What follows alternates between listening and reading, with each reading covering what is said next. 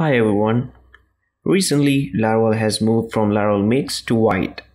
So if you are a Bootstrap user, you can face some problems installing Bootstrap in new Laravel projects.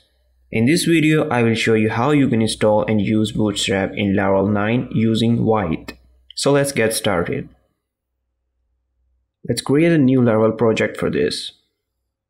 Once the installation is complete, we need to install Laravel UI package.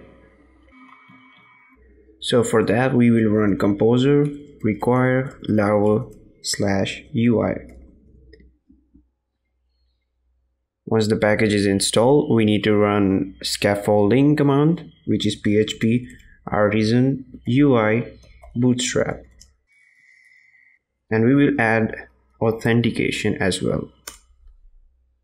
So once they're installed, once the scaffolding is installed, we need to run npm I and npm run dev.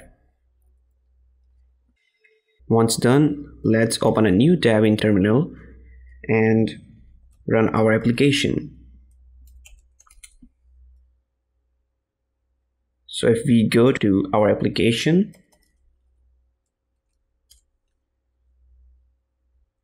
you see we are facing problem in Bootstrap. So in order to fix this, we need to change some things. Let's open up our project in Visual Studio Code, and the first thing we need to do is change some configuration. So open the vite.config.js file.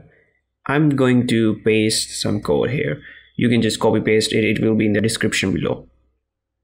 So make sure you have imported path as well, this line, and that's it for this file. So we have just added a path to Bootstrap.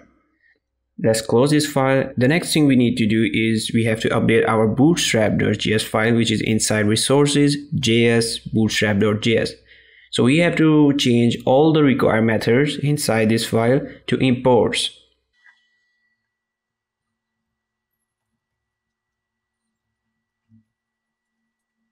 I'm also going to get rid of this try catch, and that is it for the bootstrap.js file. Next, we need to open our app.js file, and inside we have to import our bootstrap SCSS. So I'm just going to copy paste that as well.